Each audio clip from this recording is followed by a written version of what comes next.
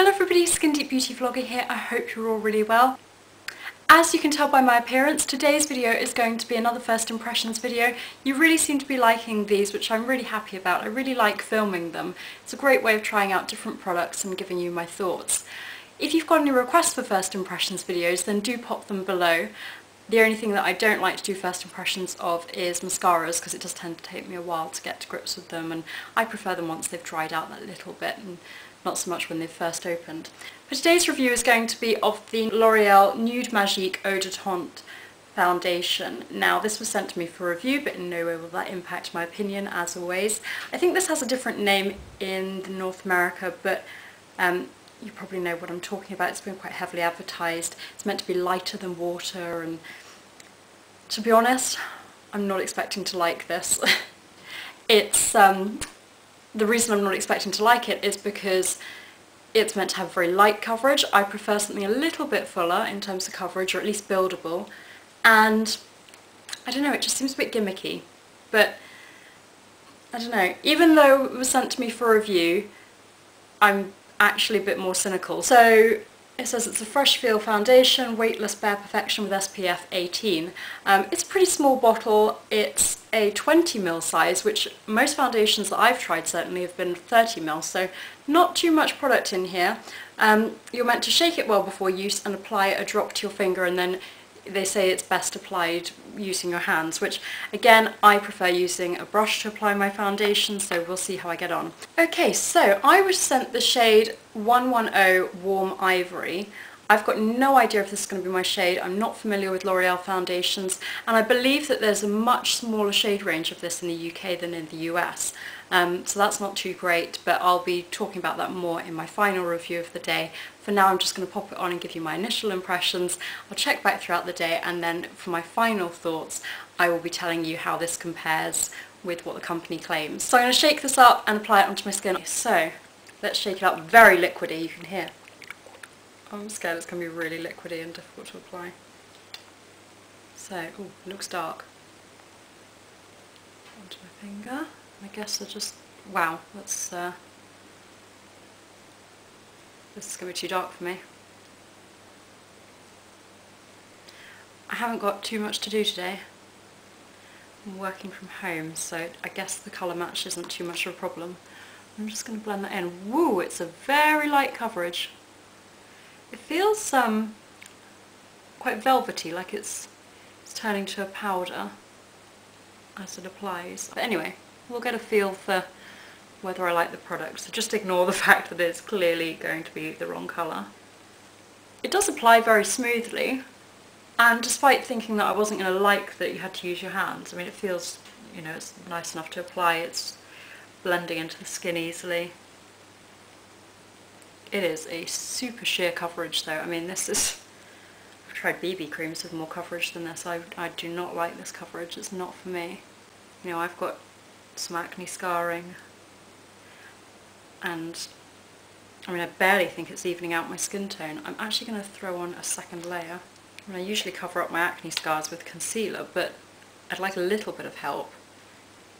Let's pop a second layer on and see how that works. It feels, you know when you first apply a primer that's very silicone laden? It feels like that on the skin. Sort of gliding on in a very velvety way. It's so sheer in terms of coverage, which I was expecting. You know, people had pre-warned me that this may not be for me because it's so sheer, but yeah. I don't really know who this is aimed at, because if you had flawless enough skin to get away with such a sheer foundation, then to be honest, I think you'd be better off just letting your skin breathe and just going in with concealer where you need, or maybe a BB cream where you're getting some skincare benefits. I don't like that this is so sheer. It is blending into the skin well, I'll give it that. Okay, so initial thoughts are the colour is pretty dark. I would say it's running quite sort of yellowy orange, so definitely not a pink toned foundation, at least not the 110 Warm Ivory shade. I thought that the application method was really going to bother me. I thought it was going to be messy and I just wouldn't like applying it with my hands, but actually it didn't bother me too much. You just pop it on sort of onto the tip of your finger and then apply. So it's actually not that messy. It's certainly better than a jar foundation. It feels very silicone-y. It really does feel like I'm just applying a primer onto my skin, sort of that silicone-y kind of feel. The thing that I don't like is the sheer coverage, but you know, that's personal preference. I don't like a sheer coverage, but this is beyond sheer. I mean, this is not a light coverage foundation. I would say it's sheer. It's literally giving my skin a little bit of a tint, the wrong tint. Maybe now it's blended in, it's not too bad, but I'm not sure. I think now that I've applied a second layer, I'm happier with the coverage, but even so, it's still very sheer. I mean, it does look skin-like and natural. Extremely natural, I would say, so that would be a positive. On the whole, so far I'm not liking this, but I'm going to go and apply the rest of my makeup and then I'll check back with the time, and then I'll be checking in throughout the day and letting you know what I think. I don't know if this is meant to go to a cream to powder finish. I'm a bit confused. Also, I normally mention if I've noticed a scent and I haven't. No discernible scent. It was smelling it out of the bottle, it smells a little bit alcohol-y, but for now I'm going to go and apply the rest of my makeup and then I'll check back. Okay, so I've applied the rest of my products. It was pretty weird applying them. They felt I felt like they applied quite smoothly. You know, my concealer sunk into the skin, blended well. I did do a home facial last night, so I probably would have expected it to apply quite well anyway, but I guess you could kind of attribute that to the fact that this does feel like it's got a silicone velvety finish. Once I was applying the rest of my makeup, I really know what people mean about this having a sort of liquid to powder finish, because I was kind of applying my makeup and I was like, well, how does it work? Do I put powder on or not? I didn't feel that I needed to, but then I wanted to set my concealer, so I've just done a light dusting of powder, just my Revlon Nearly Naked Through the T-Zone and a little bit of my Ben Nye under my eyes. In fairness, I think that now I've got my concealer on, the coverage isn't too bad. I still feel a little bit out of my comfort zone, but I'd leave the house. I wouldn't I feel like I've got enough coverage that I would feel better about, the fact that I've got some acne scarring, and I think I've managed to cover them up with this and the concealer. I would describe it as having a sort of, there's certainly no dewiness on my skin. It's very, I wouldn't say it's matte, I would say sort of like a satin or velvet finish. Very, very natural. It really does not look like I'm wearing foundation at all. So if you want a natural foundation, then on first impressions I'd say this would be for you. I completely forgot to say while I was applying this, I think I was all hung up on the application method, that I hadn't sort of done anything like primer. I hadn't prepped my skin other than putting on my normal moisturiser and a bit of eye cream. So no primer on, just putting this directly onto moisturised skin. I will let you know how I get on throughout the day. I've been faffing around for far too long and it's coming up to 11:20. So as I said, I'm working from home today, quite a bit to get on with, and I think I've just been procrastinating a little bit. So let me get on and get my writing done. I'm on deadline, so I will see you in a bit. Hello everybody, it is coming up to 1 o'clock, so I thought that I would check in with some thoughts on how I feel that the L'Oreal Nude Magique Eau de Teint foundation is wearing. I have to say that I'm increasingly liking this.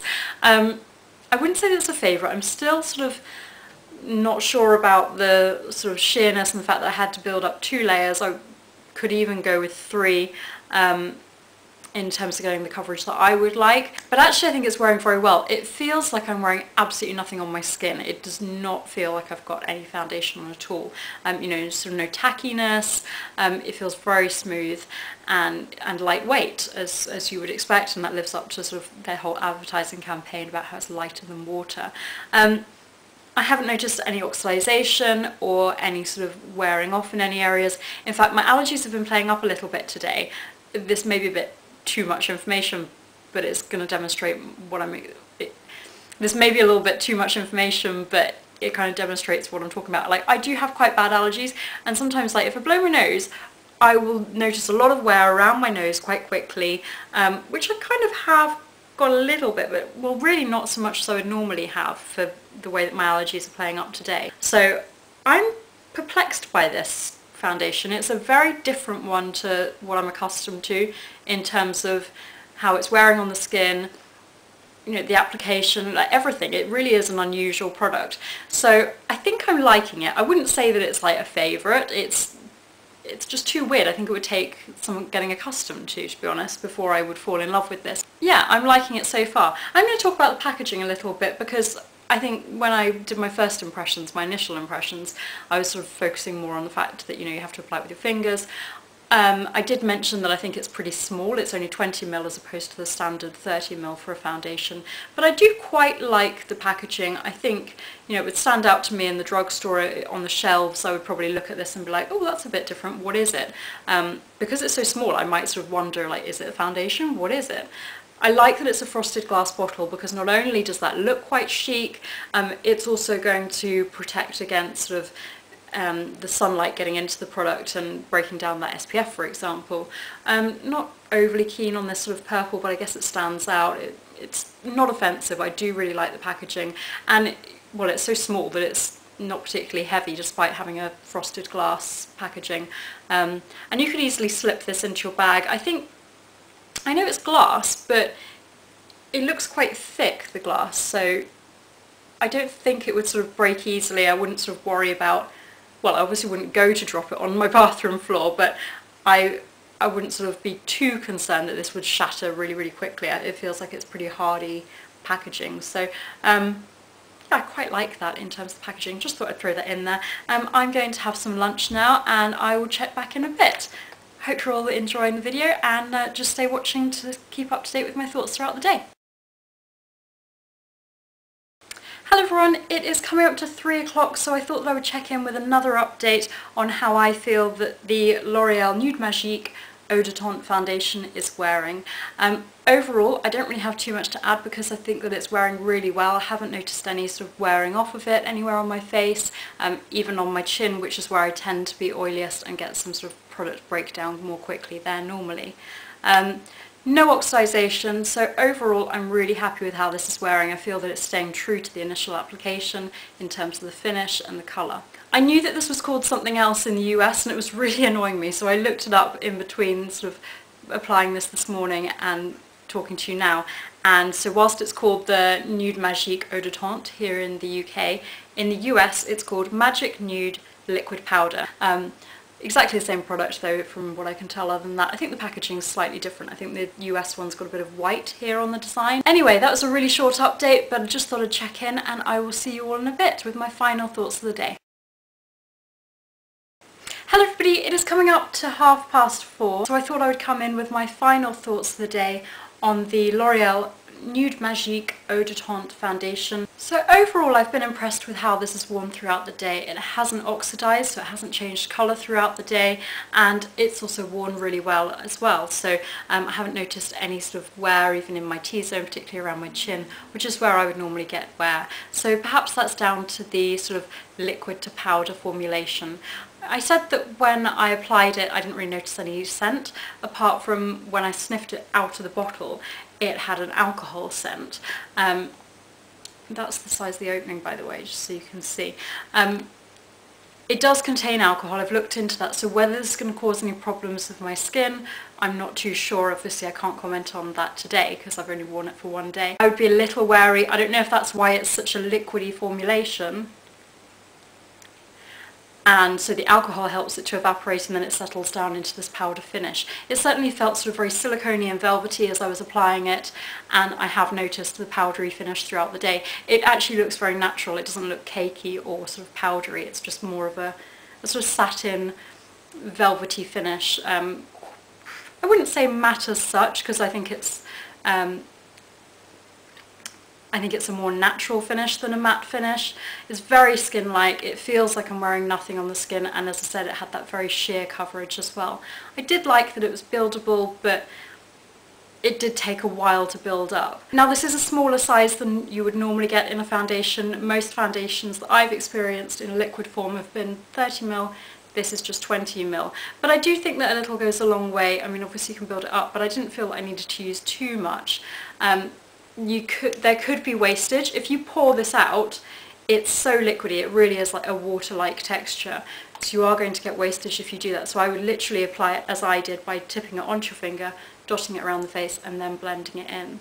I wouldn't use this with a sponge or a brush, as they recommend to apply it with the fingers, and I do think that that's a good recommendation, because I think a sponge or a brush, particularly a sponge, would probably just soak up all of the product and there would then be wastage. Even though you're getting less product, I think the fact that you don't really need a powder with this because it goes to a powder finish, you're going to save money there. If you're a beginner in makeup, then you're not going to need to invest in brushes because you can apply this with your fingers. In fact, it's better to do so. So in that respect, I think it's sort of, you know, there's a trade-off and you're getting better value for money.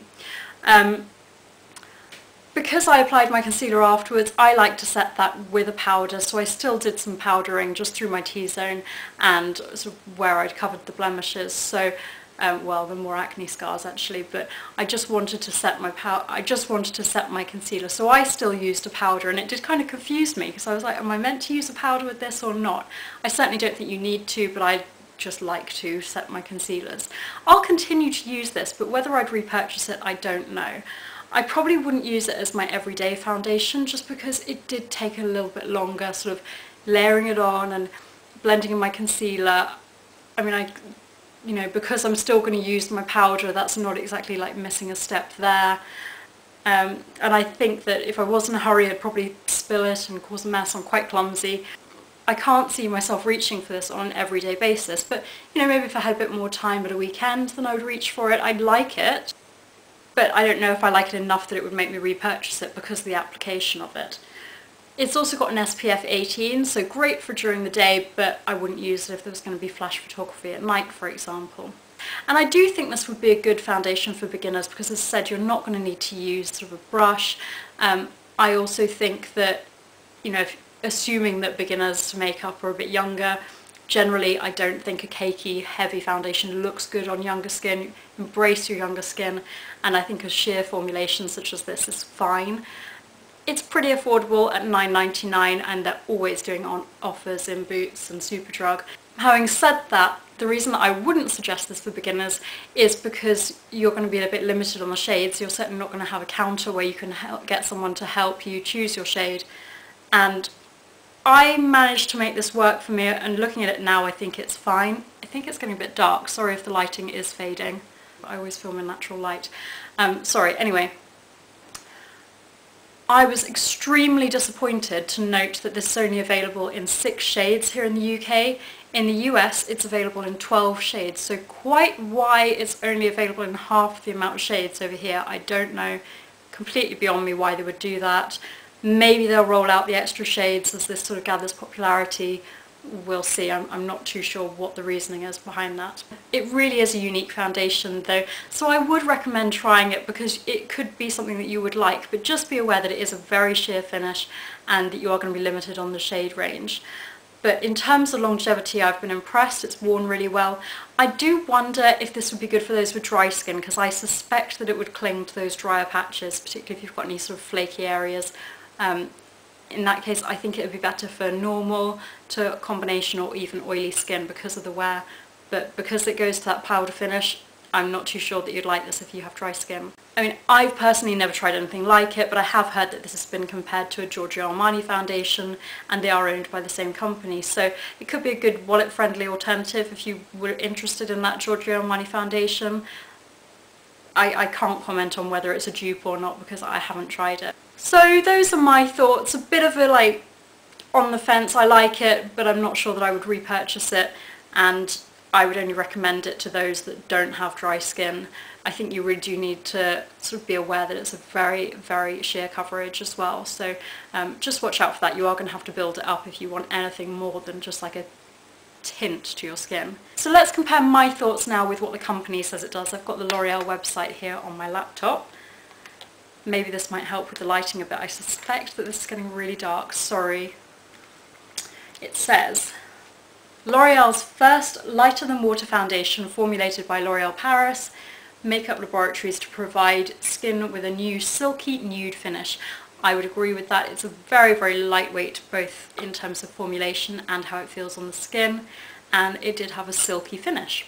The ultra-fine extra liquid formula has a luxurious fingertip application and unique sensorial texture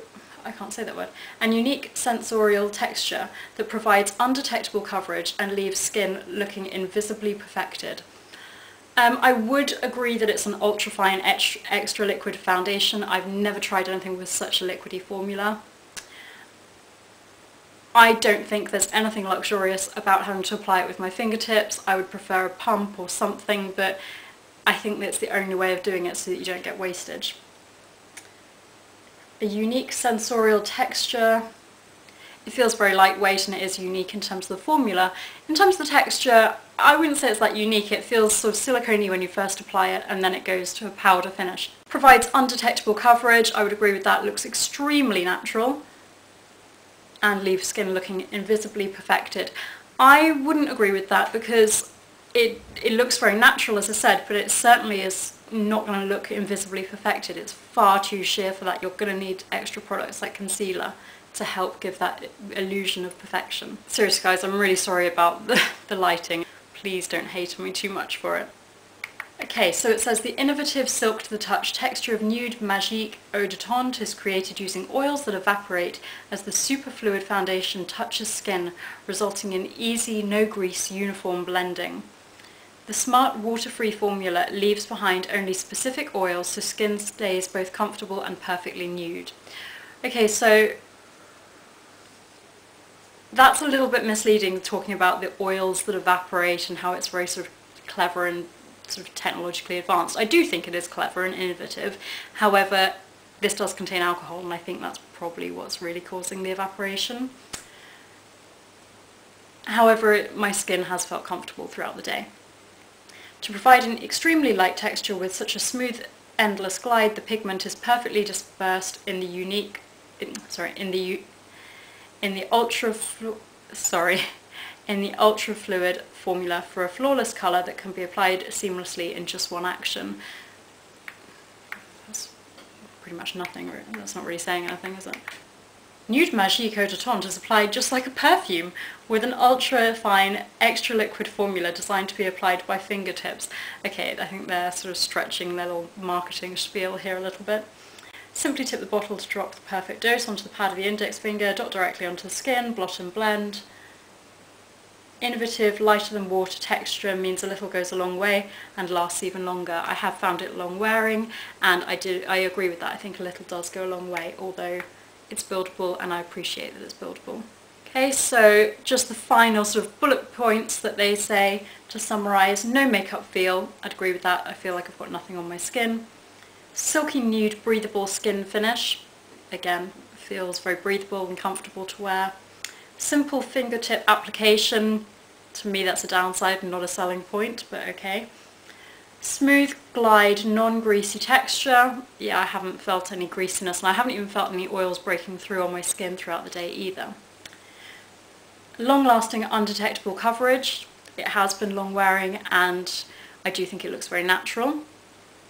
Non-comedogenic, so it's not going to clog pores. We'll see, I can't comment today, just on one day's wear.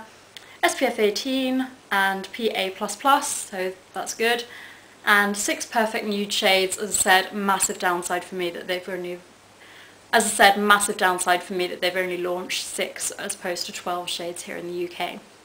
Anyway, I hope that you found this review useful. Do let me know if you've tried this or if you plan on checking it out, and subscribe if you haven't already if you want to see more reviews. Do let me know if you've got any requests as well for first impressions videos. I always alternate between high-end and drugstore. I'll link all the other ones that I've done so far to date, but the next one will be a high-end review. And I'm sorry again about the lighting. In the meantime, I hope that you enjoyed this and thank you so much for watching. Enjoy the rest of your day. Bye!